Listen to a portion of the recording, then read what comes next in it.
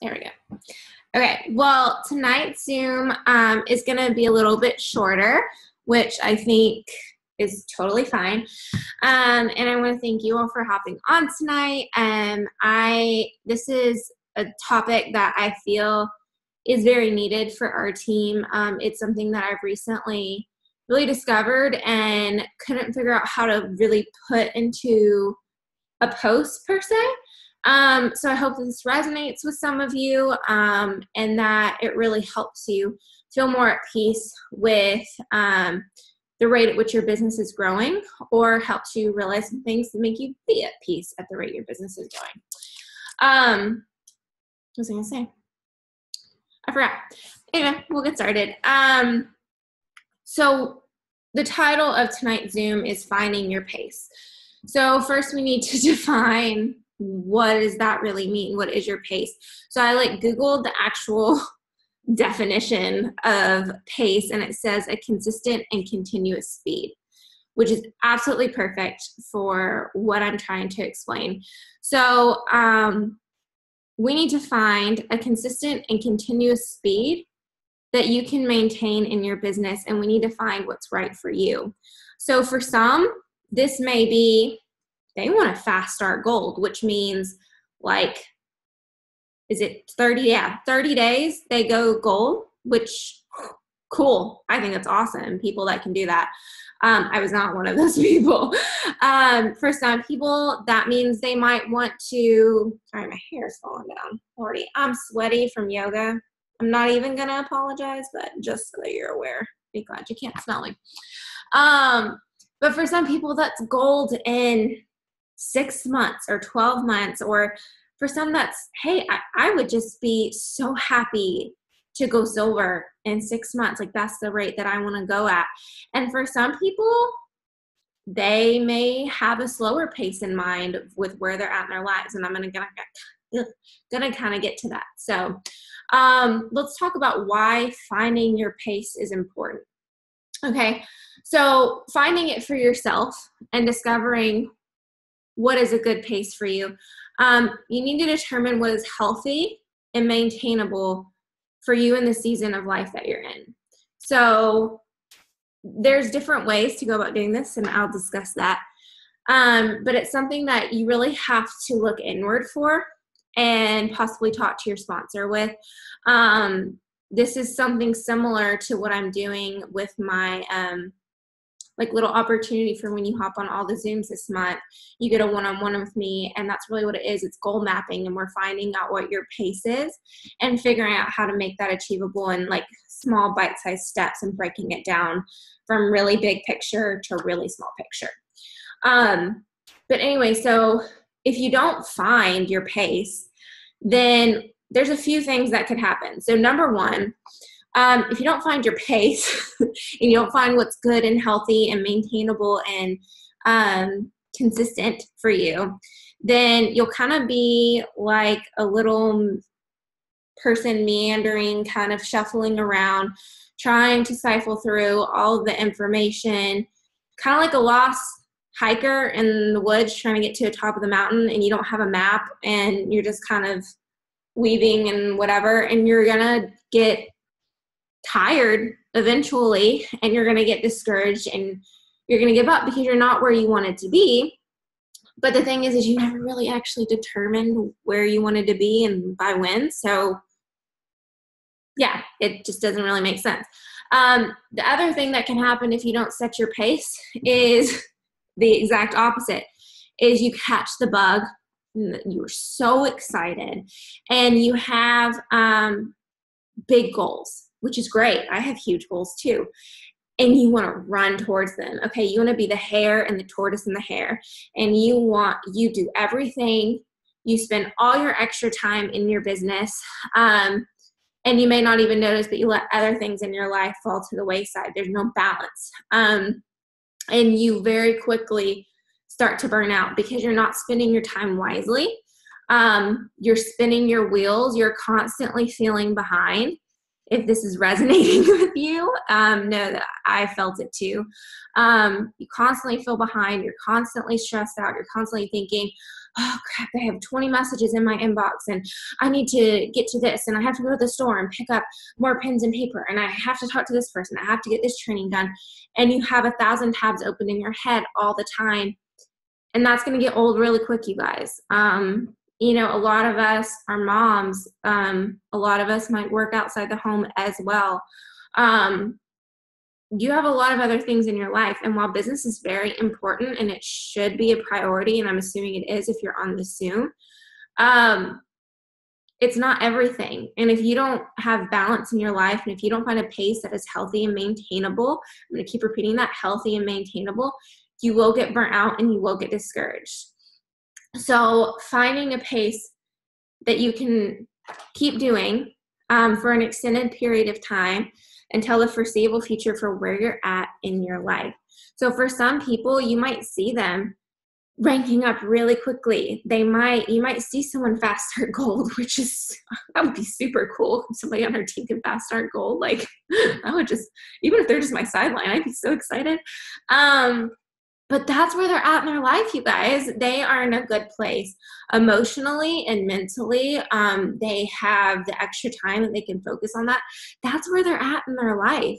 And that's great. But if that's not you, that's also great. And that is also okay. What's important is that you're being consistent and that you are working your business at a rate that you're happy with and you're content with. I struggle to even use the word content because you don't want to like be content and just be like, oh, I'm fine where I am. But where you are truly like, I'm okay with this. Whether, you know, you're going as fast as maybe you originally planned or whatever it is. So it's also important to determine your pace for your team.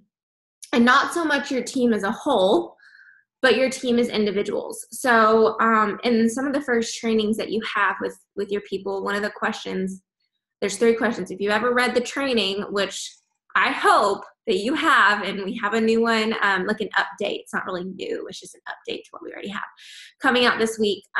You'll know that the first 3 questions I ask somebody when they join my team is, and now my pregnancy brain has made me blank. Oh my gosh, I've done this training like literally hundreds of times. The first question is, okay, what is your big vision for your business? I want to know what their end game is. Like, I want to know, are they wanting to go diamond? Is that what they want? Are they just wanting to, is as further as they see their big picture, paying their rent or their mortgage? Is their big picture just helping out with bills, you know, paying off debt? I want to know what that is so that we can work towards that. And then I want to know how many hours a week they're willing to invest in their business. I skipped a question too, but like what their short-term goals are. So I want to know what their big vision is, and I want to know what they're wanting to achieve in the first like 3 to 6 months. That helps me kind of determine their pace. In a sense, hey, that worked out. I want to know, okay, if they want to be diamond, cool, but where do they want to be in 3 to 6 months? Because that's really going to determine how I coach them and how I help them determine and set their goals. So then I also ask them how many hours a week they're willing to invest in their business, because that is going to help me determine if their 3 to 6 month goals are realistic. So if they're saying, well, I want to be senior gold in 6 months, but they can only work 5 or 6 hours a week, which is fine, that's just most likely not going to get you to senior gold in 6 months, okay? A little bit more will, but if you are really diligent with your time. But I want to make sure that their goals are realistic. I had someone recently tell me that they just wanted to be silver in 6 months, they would be happy with. And then when I asked them how many hours a week they're willing to invest in their business, they're like, oh, I can probably do like 20 or 25 hours. I was like, well, sweetheart, I was like, you're going to do a lot more than silver in 6 months if you are truly investing that time wisely in your business with 20 to 25 hours. So it's really just making sure that their goals are realistic. So that all kind of ties in together. But yeah, treating people as individuals is huge, especially when it comes to training and coaching. But you also have to remember, this is a hard lesson for anyone who is even remotely similar to me, if you join this business or where you're at right now is, I have goals and I'm going to meet them. Think like your red personality is really coming out. You're like, I have goals. I'm going boom, boom, boom, boom. You know what you're doing. You have full belief in yourself, in this company. And then you get someone on your team who has a very different pace and a very different outlook and a very different mindset than you. That's hard for a lot of people to deal with. That was really hard for me to deal with. I just trained everybody the same because I assumed everybody was like wanting to do what I was wanting to do. And that's the beauty of this business, is you can make it whatever you want to make it. But just remember that everybody's different. They're at a different place in their life, or they might not even realize what they're capable of. So just be like gracious towards that and go with what they're wanting to do while still encouraging them.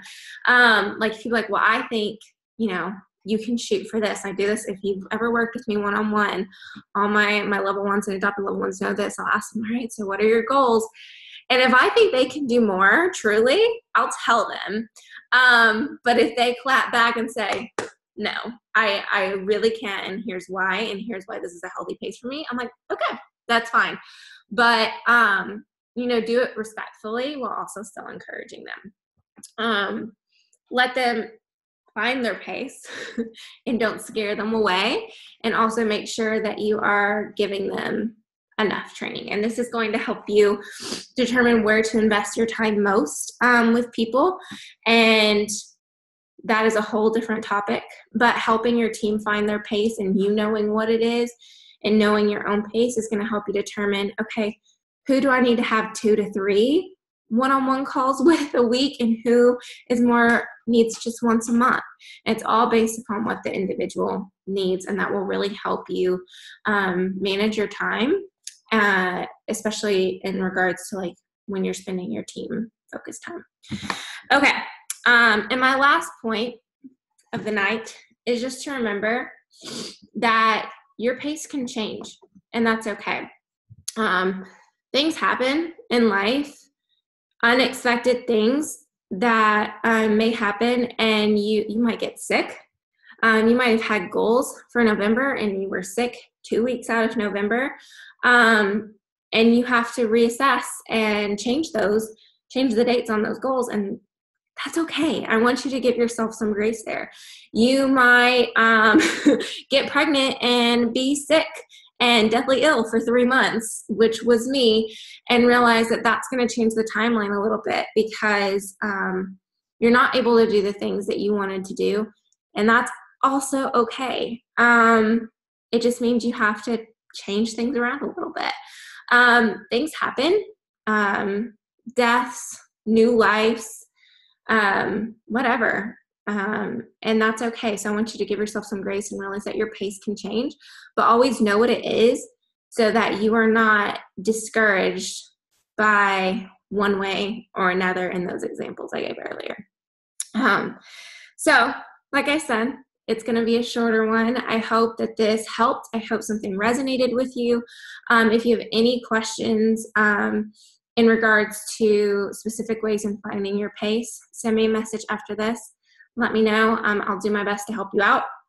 And I hope to see you on the rest of the 3 Zooms this month. And hopefully we'll get to do a one-on-one like goal mapping coaching session. And next week is the hugest one. We are updating our training, like new ambassador onboarding material. And I'm so excited. You don't want to miss it, is all I have to say. So I will see you, I believe it's next Tuesday. And otherwise, I'll talk to you then, or you can message me. Okay. Thanks for hopping on, guys. Talk soon. Bye.